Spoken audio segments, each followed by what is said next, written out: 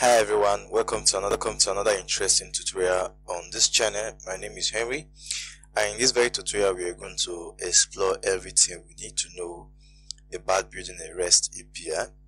So first of all, talk about the concept of REST API and how we can consume an API, and later on we'll build a full-fledged REST API with the Django REST framework.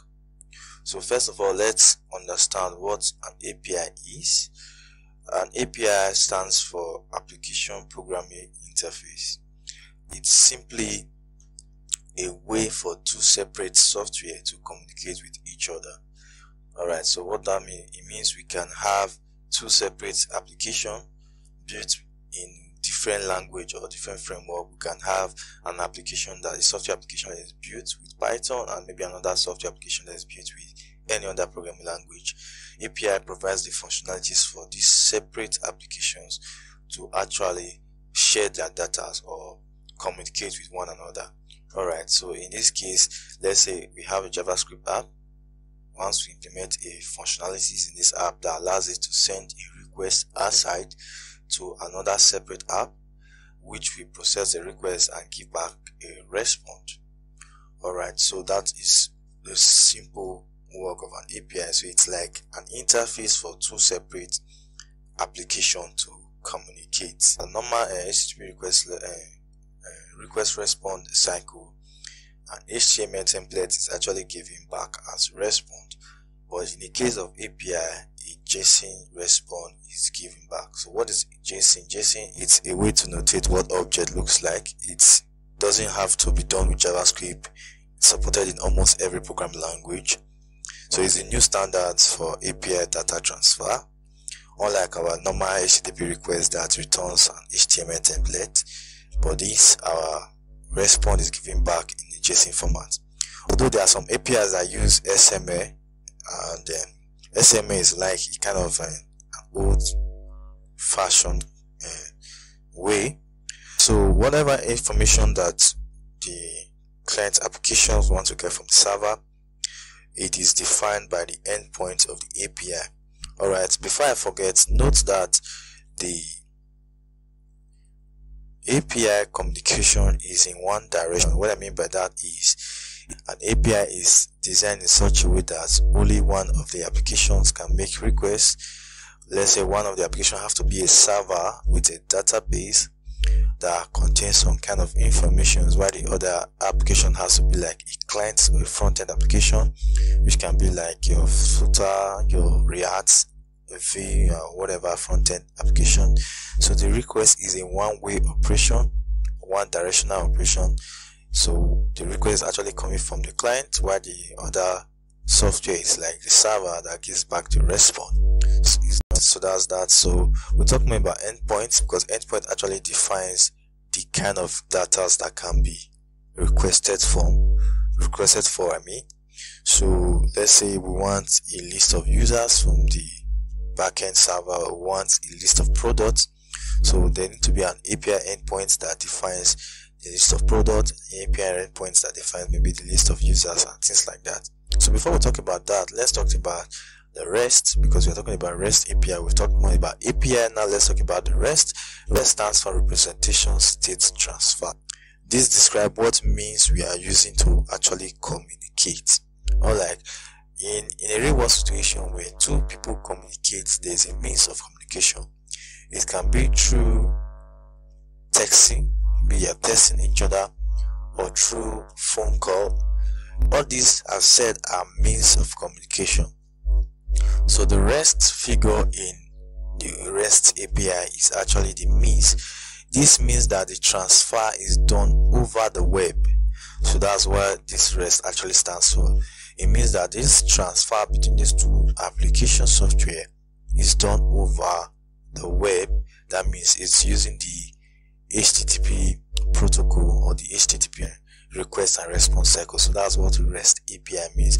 Though there are other APIs like the SOAP API also, but in this case we are talking about the REST API.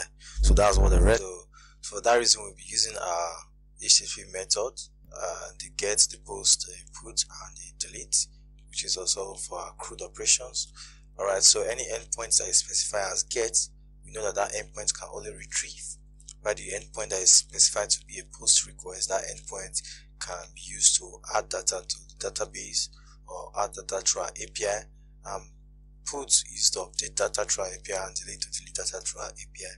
So we also be using this HTTP method. So that's that. So before we go into the Django REST framework, why would we want to use an API in our app? Let's think to ourselves, why would we need to use an API? Why can't we just build everything together, just the front end, having direct access to our database and all that? And something like this, let's say our front end having full access to our database instead of going through an API. Why do we need an API? What are the benefits of using an API? So let's look at the benefits of using an API. Number one benefit of using an API is security. Security in the sense that your API only exposes the required data that is needed by the front end. Instead of giving full access to our database, we only expose specific data that the front end needs to the front end engineer, and the users can also see that. Instead of having direct access to our full database, remember in our browser you can see the codes and resources of every web page or every web app through the console. When you inspect your browser, you see all the data and everything.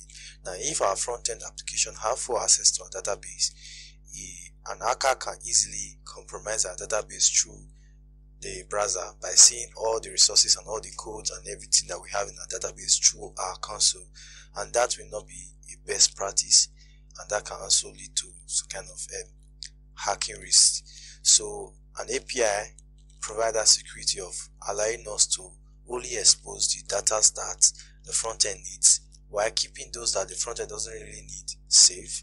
So in that case, many of our users' data can be saved, and while those that are required can only be given out through the various endpoints. So that's one. Then two, we have versatility. Why do I say this? Is that we can have one single backend with one database. We're talking with multiple front end, like a mobile app and also a web application. And lastly is modularity. Modularity, this simply means that our backend and our front end can be developed independently. Alright, so we can have separate teams working on the back end and those working on the front end. So whenever there's an update in any of these team, maybe the backend team are doing an update, it will not affect the front end, and whenever there's an update in the front end, it will not affect the back end, because these are built separately, independently of by different team. So that next we need to look at how we can consume API resources, or how to consume a REST API. Alright, so different APIs have their policies and standard or rules that should be met in order to access their data, and these requirements are defined by the API developer. Most common requirements for many public APIs are authentication and authorization, and all over the internet we have several APIs, which some of them are free, some are public and free, some are private, some you have to pay a fee for you to access the data. Alright, so many of these APIs, once you sign up, they'll give you an API key which you use as your authorization key. This is a common standard across several APIs. Not all APIs does that. There are some public APIs that you don't have to provide any authorization key. You just have direct access to the API endpoint. That's if the API is structured in that format. Alright, so most of the common rules is once you get your API resource, your API key, you can make requests to the several endpoint. Now, an endpoint is simply a URL which contains the base URL, which is the URL of the website, and the endpoint, which is the URL that takes you or that provides the resources that you need or that this API is supposed to you. For example, if we have a website, this website name followed by /API/product, this endpoint will provide a list of the available products that if it's something like that, where something like this /product/ID, whatever ID is specified here, shows that it will give you a specific product with that ID.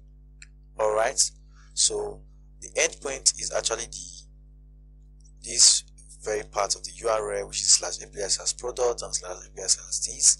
Alright, and these are the endpoints. So once you get your authorization key, you be exposed to the different endpoints that you can make requests to with that key. And how do you use your API key when making requests? Depends on how the website rules is being structured, but most common API, you have to attach the API key to the request or maybe to the HTTP header. And we have several libraries that allows us to make API requests very easily. The Python popular one is the request library, and the JavaScript popular one is the Axios. Alright, how do we use this library to make requests on API? We simply just do request.get, that is if the API standard specify get request. Now another thing is, once you get the list of the different endpoints, now that tells you most API in their documentation signify the kind of request that you can make to the different endpoints. Some endpoints you can only make get requests to them, some you can make get, and you can also make post, while some can only make post requests. But most public and private APIs only exposes get requests. You cannot make changes to the database, you can only consume the database. That is where the security actually comes in. The users that are consuming your API can only see your data. That is, if you structure your API in that format, they cannot actually make changes. So that's that. Now you can make requests. Common request is your API endpoint, which is your full URL, which is the website name followed by the endpoint. And most cases you are to attach your API key. You see a variable where you see something like this API key, and you have to provide the API key that was given to you. That is one way. Another way is you can attach your API key to the HTTP header that is conversant in the JavaScript environment. Alright, so this is how we can actually consume an API from our front end by making requests to different available endpoints. Alright guys, now we're going to build our own REST API with the Django REST framework.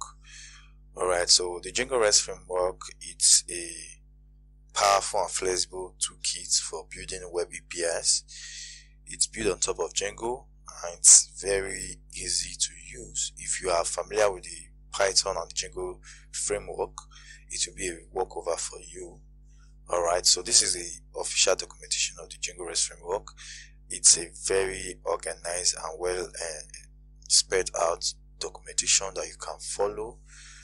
They have a lot of resources here. They have tutorials, they have API guide. You can actually learn a lot here. So I would strongly advise that you go through this documentation and read and try to understand many of the concepts.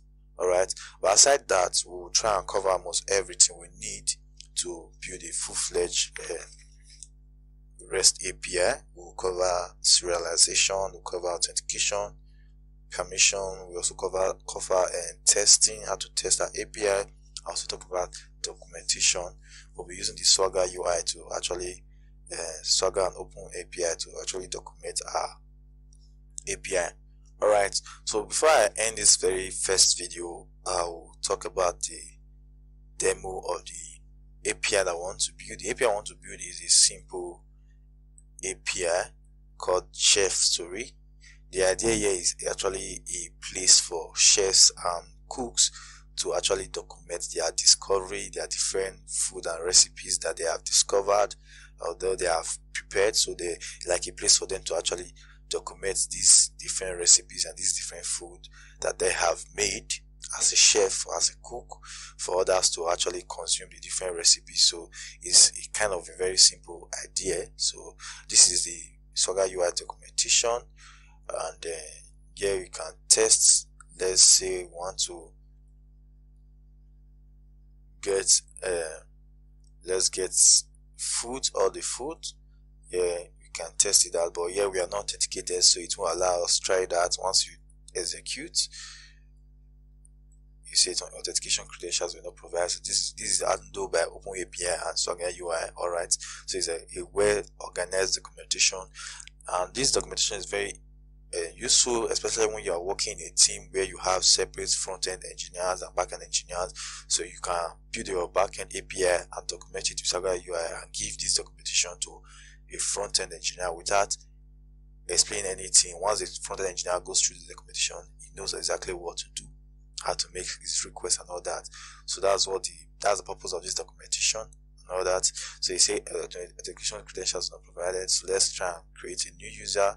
Once we go under authentication app, you can see where we have, you see the different requests that we can make to this endpoint. These are different endpoints in this API.